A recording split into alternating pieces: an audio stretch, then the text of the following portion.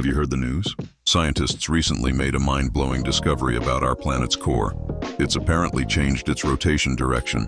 But before you start panicking about the world turning inside out, let me break down what this actually means and why it's both fascinating and totally normal.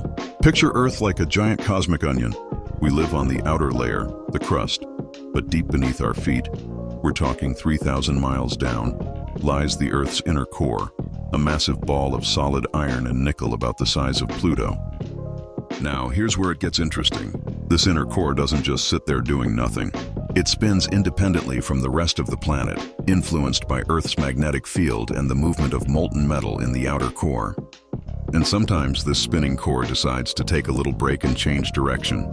Now, you might be wondering, should we be worried? The short answer is no. This isn't the first time this has happened.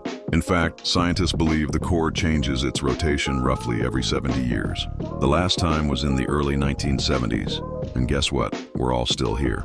But here's what makes this discovery truly fascinating. Understanding these core movements helps us better comprehend Earth's magnetic field, which protects us from harmful solar radiation. It's like having a giant invisible shield around our planet. These core changes might also affect our days, but we're talking about microseconds here. Nothing you'd notice while checking your watch. They could also cause subtle variations in our climate patterns and might even influence how fast or slow satellites orbit Earth.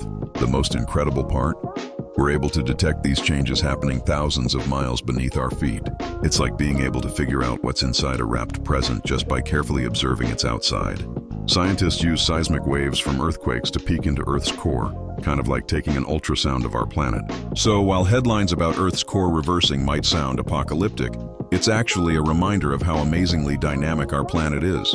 It's been doing this dance for billions of years, and it's just another day in the life of our remarkable Earth.